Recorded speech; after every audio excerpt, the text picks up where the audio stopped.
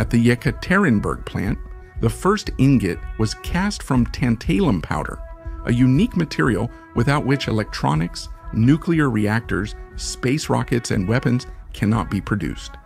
Right now, a brutal war is being fought over this metal in the African Democratic Republic of the Congo.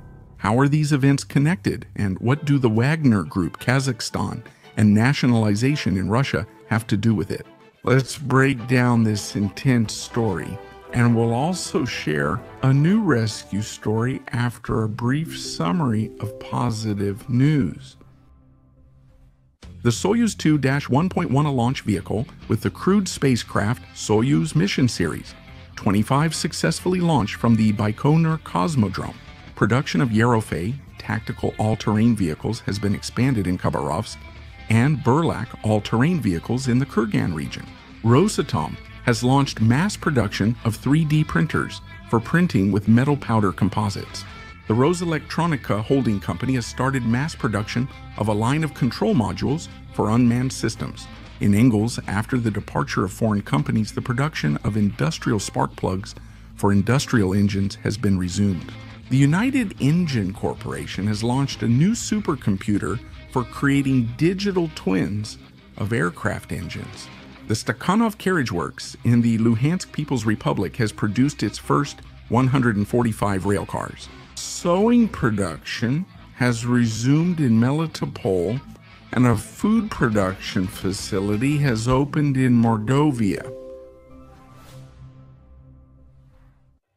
The first 8-kilogram ingot made from tantalum powder has been smelted in the furnace of the Yekaterinburg non-ferrous metals processing plant. This, which may seem like an uninteresting industry event to the average person, is actually part of an exciting, tragic, but at the same time encouraging story for us, which we will tell you about. Let's start with the fact that tantalum is a rare metal, one of the most important materials for the microelectronics industry, whose properties allow it to be used in chips as a barrier between silicon and copper. Tantalum is also used in metallurgy, the nuclear and chemical industries, and in the production of weapons. The metal is considered strategic because its reserves are limited and could be depleted on Earth within the next 100 years. Based on this, countries that are fortunate enough to have such wealth on their territory should prosper, but sometimes wealth becomes a curse. The Democratic Republic of the Congo, or Democratic Republic of the Congo, is a country in Central Africa with a population of 112 million people and the largest cobalt reserves in the world. It has the largest reserves on the continent of tantalum, diamonds, uranium, tungsten, copper, zinc, tin, and other resources, without which the modern global economy would not exist.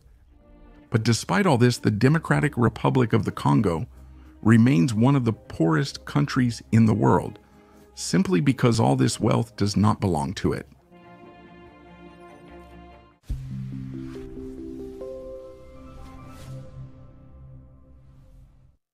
The Democratic Republic of the Congo used to be a colony of Belgium.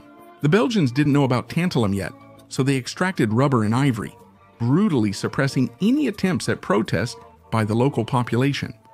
In 1960, the well-known Congolese patriot to every Soviet citizen, Patrice Lumumba, led the national movement and achieved real independence for the Republic of Congo, becoming a symbol of the anti-colonial movement for all of Africa. However, soon Western intelligence agencies kidnapped, tortured, and brutally killed Patrice A., a former Belgian police commissioner, in the best traditions of the so-called civilized West, even took a gold tooth from the deceased as a souvenir. Since then, Congo has not seen peace. The Democratic Republic of the Congo, while formally independent, has had its resources bought up cheaply by foreigners, reflecting modern colonization methods. The local people manually extract valuable metals literally for food. The black market, smuggling, child labor, and crime are thriving.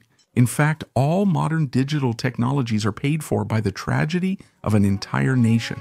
And recently, war has broken out here again. Right now, the M23 rebel movement has taken control of a significant part of the mines and is attacking cities in the Democratic Republic of the Congo, pushing government forces back toward the capital. The Western press is sounding the alarm. Supply chains have been disrupted and the global economy could be left without tantalum. This alarm is hypocritical. You should know that some time ago, the Americans sold control over many of the Democratic Republic of the Congo's resources to the Chinese.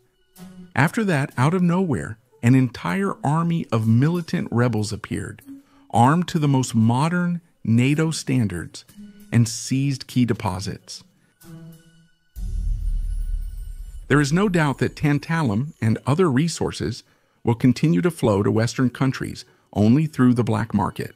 The M23 rebels are proxy forces of neighboring Rwanda, which has very close ties with the United Kingdom. In Africa, they are called competitors of the Russian Wagner Group, which has already succeeded in pushing Westerners out of many countries on the continent. Only M23, as we can see, acts in completely opposite interests. The conflict that has erupted in the Democratic Republic of the Congo has every chance of drawing neighboring countries into it. Russia signed a military cooperation agreement with the Republic at the beginning of March, but it's unlikely that we, like the Western countries, will openly intervene in what's happening. Africa is being swept by its own wave of hybrid wars, and all sorts of proxy groups funded by foreigners will continue to fight here for resources for a long time. That makes it even more interesting to find out where we ourselves can get tantalum so we don't have to dive headfirst into this bloodbath.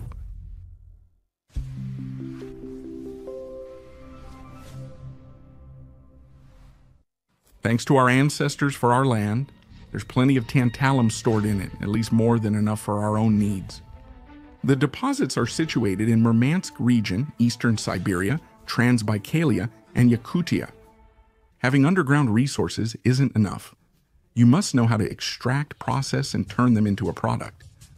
In the Union of Soviet Socialist Republics, we had the necessary technologies, but after its collapse, the key link was lost.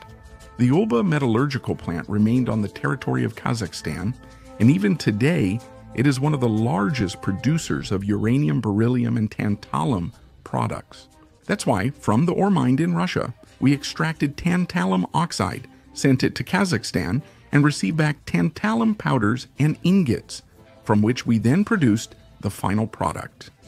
Recent events have shown that you can never have too much technological independence, and it's important to be able to process rare metals ourselves. So work has begun on restoring production. Let's get back to the main news. The Solikamsk magnesium plant, together with the Yekaterinburg non-ferrous metals processing plant, has produced the first experimental 8-kilogram ingot from tantalum powder. This is part of the process of restoring the complete production chain in the country, from ore mining to ingot manufacturing. Now, there is no doubt that we are capable of this, and we don't need to compete with the Americans and the Chinese for the resources of the unfortunate Congolese. We will be able to provide for ourselves without wars, intrigues, or deception. It's interesting that this story has another important aspect. The mentioned Solikamsk magnesium plant was returned from the hands of the oligarch to the state by a court decision in 2022. The plant provides 100% of the domestic production of niobium and tantalum compounds, and 75% of magnesium. This is just part of the extensive but quiet process of nationalizing the most important industries. In March, the Chelyabinsk electro-metallurgical plant returned to state ownership, accounting for about 80% of the markets and alloys.